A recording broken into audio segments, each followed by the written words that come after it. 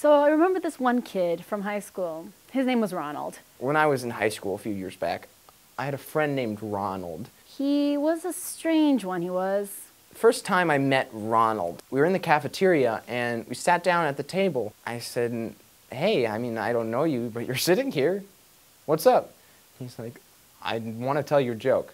Sure, lay it on me. Then he goes, yesterday I bought a pair of shoes from a drug dealer. I don't know what they're laced with, but... I've been tripping all day. Then we all giggled a little, it was pretty funny. And I let out a chuckle, just a really small, reserved chuckle. He looks me dead in the eyes and jumps under the table. Then he gets under the table, starts yanking this one guy's leg, and I jump up, startled, because this random guy just pulled my leg. He asks him, what are you doing? And Ronald said to me, I'm pulling your leg.